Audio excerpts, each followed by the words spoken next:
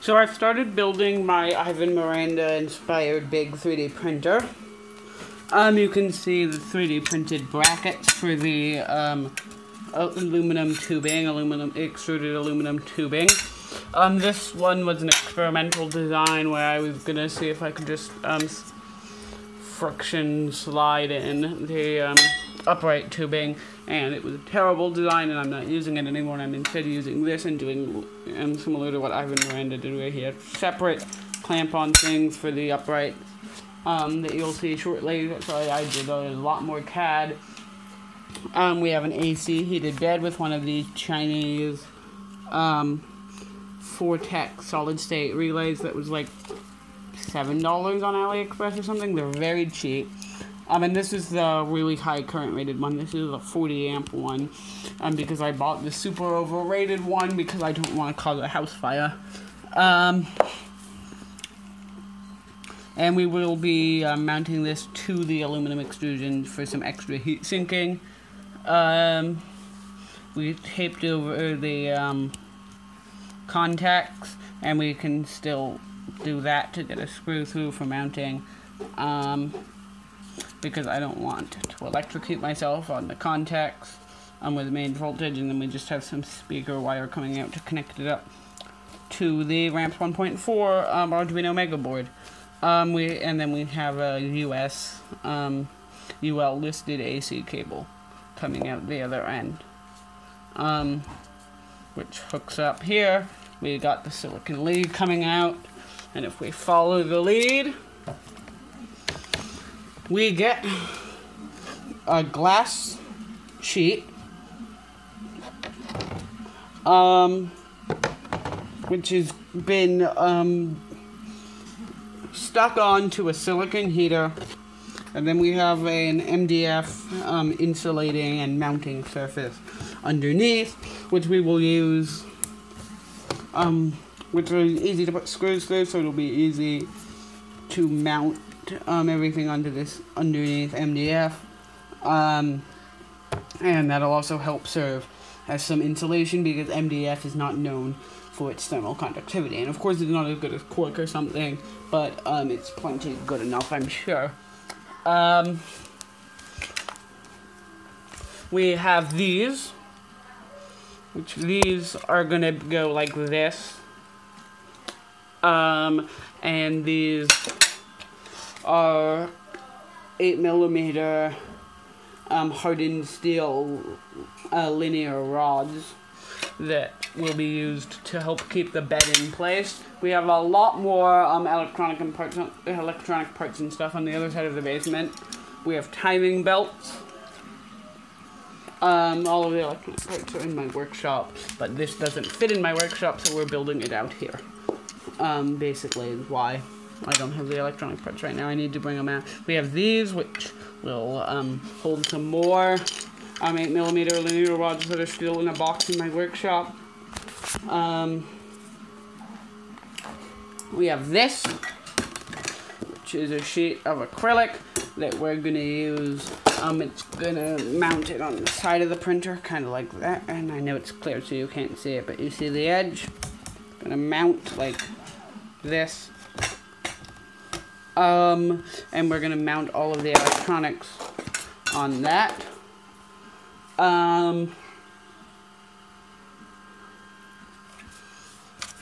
Yeah, I tried to, you can see we cut it at 45s, which is not going to be great for the clamping, but it works. These are 45s under the clamps.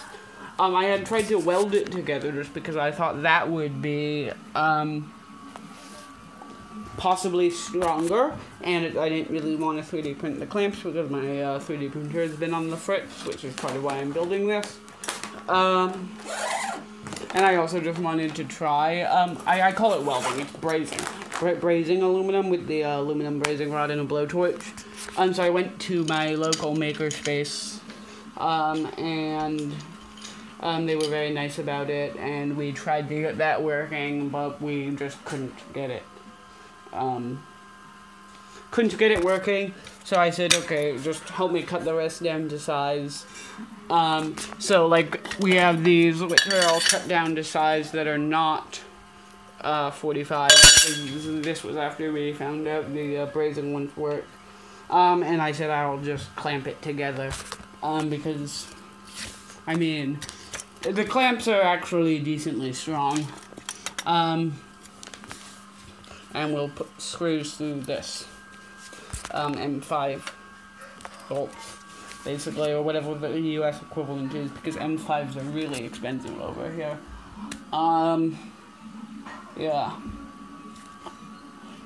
I really wish the US used metric, because at this point, like, half of my thoughts are in metric and half of them are in imperial.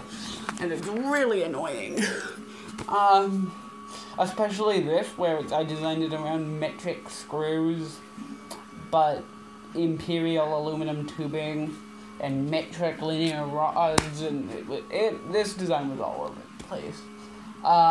Ivan's design is much better if you live in a place where you can actually buy metric aluminum tubing. Unfortunately, you can't buy metric aluminum tubing in the West, so I created this abomination that works in the US.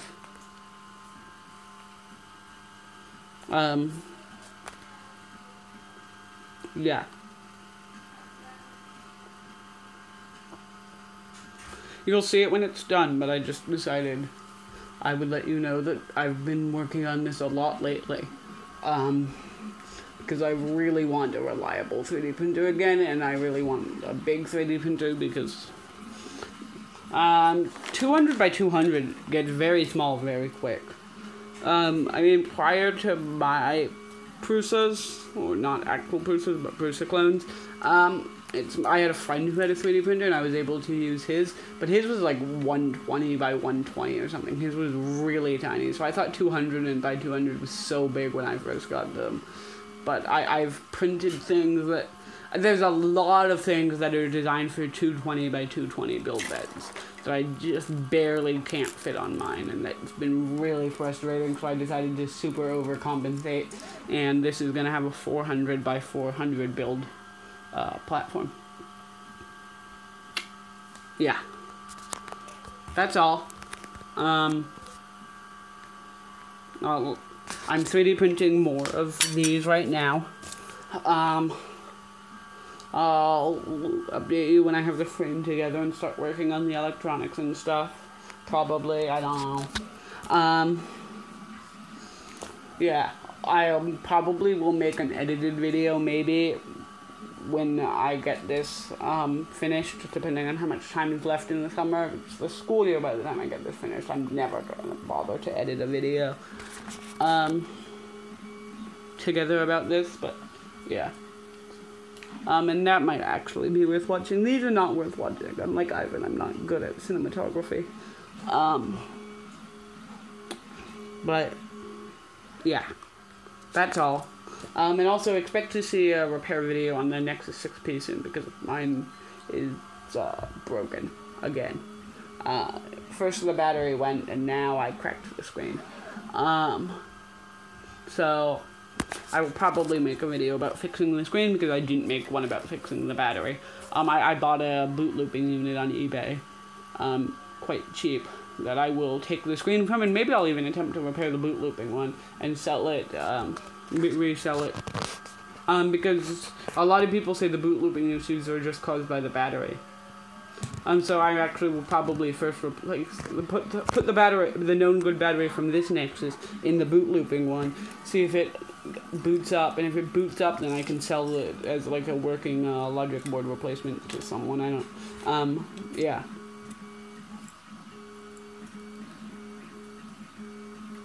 Anyways, that's all. Bye. I rambled for way too long. Make sure to subscribe if you don't mind terrible ramblings, most of the time, but maybe occasionally a somewhat half-decent video, probably not. Don't bother liking this video because it's terrible, and that's all. Bye, again, for real this time.